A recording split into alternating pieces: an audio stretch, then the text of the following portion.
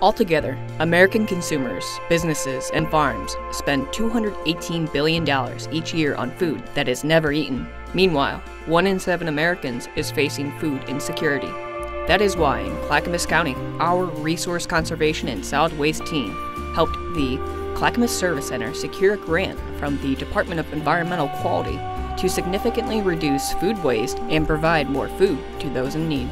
This grant will replace most of these smaller units with higher efficiency, larger capacity refrigerators, and will include the installation of a new walk-in refrigeration unit at the service center. This is a huge increase in the amount of food that the center can hold, which means more nutrient-rich meals that can be served.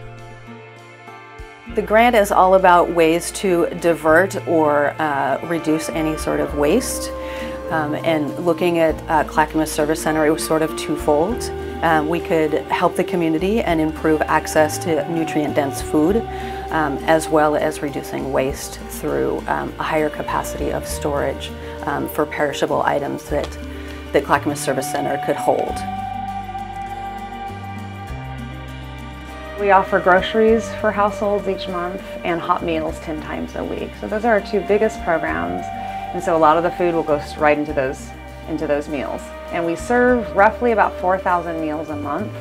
But what we like to do is once someone comes on site, how can we serve them in the best way possible? Because we know that hunger, it's not an isolated need. If someone's coming to us for food or hunger relief, they probably have a lot more going on than that.